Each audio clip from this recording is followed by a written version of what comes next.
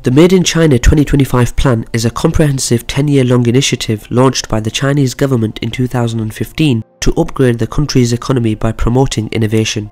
Beyond the purely economic effects, this ambitious project also has important geoeconomic consequences, and this has raised concerns amongst other powers, notably the United States. As a matter of fact, the trade war initiated by the Trump administration can largely be interpreted as a response to China's bid to become a leading high-tech manufacturer via this initiative. But what is the Made in China 2025 initiative and what are its implications? I'm your host Kasim, and thanks for joining me for another KJ vid. In this video we will discuss the progress and the geoeconomic implications of the Made in China 2025 plan. But just before we begin, this video has been sponsored by WriteManage.com. WriteManage is a new task tool to help you easily manage your writers and to monitor the progress of your writing content. I personally use this tool to help me organize my team of researchers, as it means I don't need to keep searching through long trails of emails and can easily track all my different writing projects.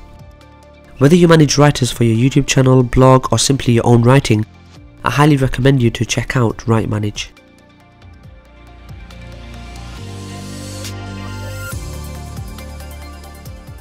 The Made in China 2025 plan was announced in 2015 and outlines China's industrial policy for a decade. Its strategic objective is to turn China from a low value added export based economy into an advanced manufacturer relying more on domestic consumption. This would allow China to avoid in the middle income trap, to ensure a robust growth in the coming decades and to effectively compete with developed economies. To achieve this, the operational objective that the government has set is to develop the high-tech sector, notably in 10 key industries. The most important are information technology and 5G telecommunications, artificial intelligence and robotics, and new energy vehicles. But the plan also includes aerospace, naval industry, railway transport, power generation, agriculture, new materials and biopharma. It also states that China will need to domestically produce 40% of core components and materials by 2020 and 70% by 2025. It must be noted that the plan also responds to precise needs. For example, developing green vehicles and energy helps to tackle pollution. Increasing the production of food and component allows to get closer to strategic self-sufficiency. Progress in maritime shipping supports trade and so on. At the practical level, the Chinese authorities plan to develop such industries by applying a wider range of tools: direct subsidies, tax exemptions, low interest loans, promoting large state-owned enterprises, and obtaining foreign technology by merging and acquisitions or joint ventures. These methods are typical of the Chinese state-driven economic model, but the plan also pledges to promote more market-oriented policies such as ensuring better market regulations, standard setting and intellectual property rights protection. To some degree, the initiative can be seen as a continuation of previous Chinese industrial policies. A policy paper released in 2006 already underlined the importance of domestic production, and in 2010, 7 strategic emerging industries to develop were identified.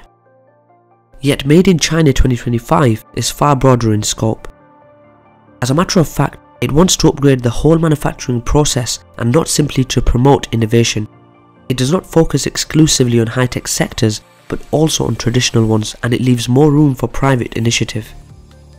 The plan also takes inspiration from similar strategies outlined by other advanced economies like Japan and most importantly Germany. As a matter of fact, the Made in China 2025 plan resembles Germany's Industry 4.0, which promotes intelligent manufacturing by integrating the Internet of Things into the production process to boost efficiency and productivity. But again, China's project is sensibly different. First, it is more ambitious, as it does not limit itself to upgrading the existing industry with new technologies, but wants to implement measures to transform China into a world-class advanced manufacturer.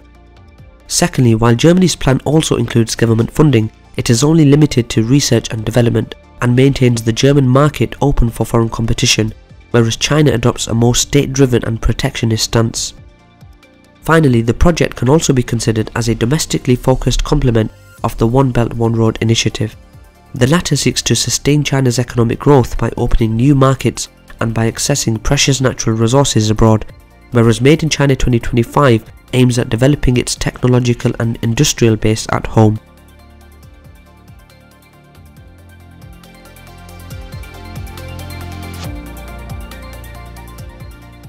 first glance, Made in China 2025 may be regarded as a simple industrial policy to promote economic growth in the long term, but its ultimate goal of making China a leading economic power to the forefront of technological innovation and the policy tools to reach this objective have raised much concerns in other countries, notably in the United States, Europe and Japan.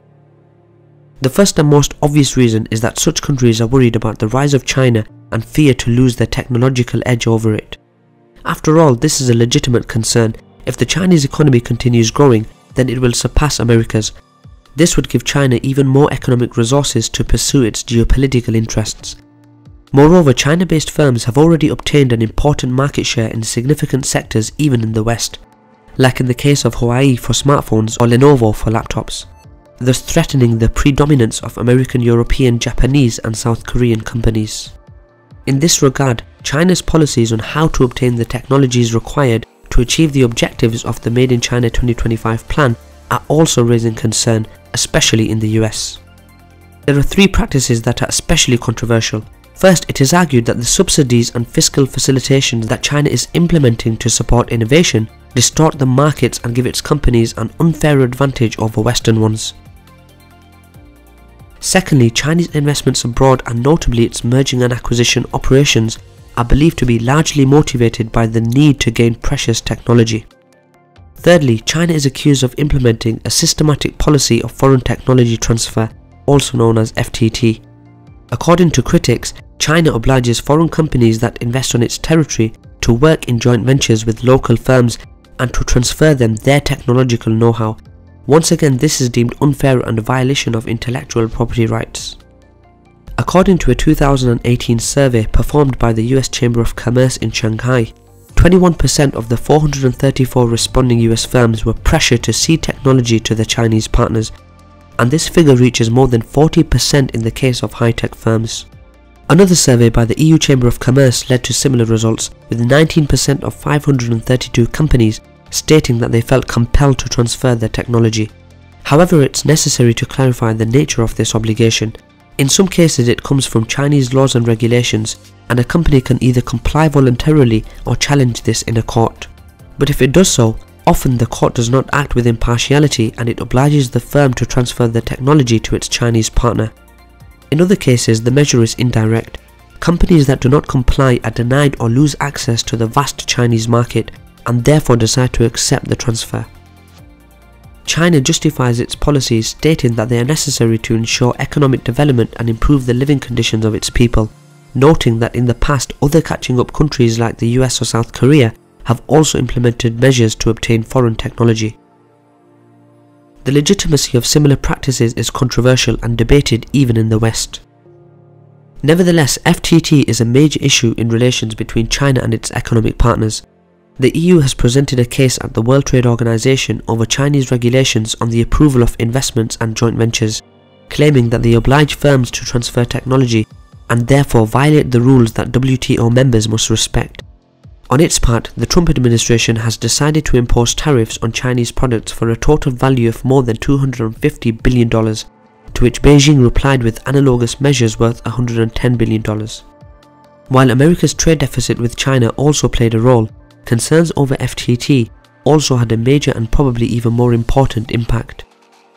Apart from purely economic issues, the US considers technological appropriation by China as a national security concern.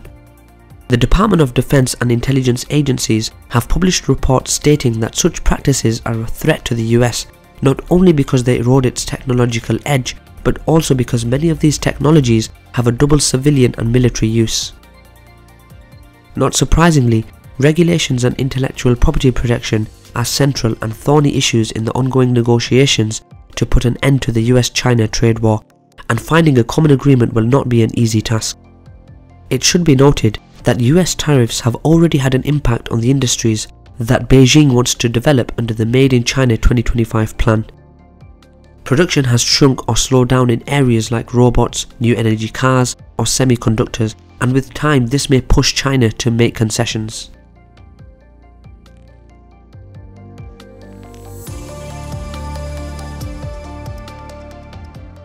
The Made in China 2025 initiative is an ambitious plan that has the potential to profoundly change China and the global power distribution by making the country a leading advanced economy.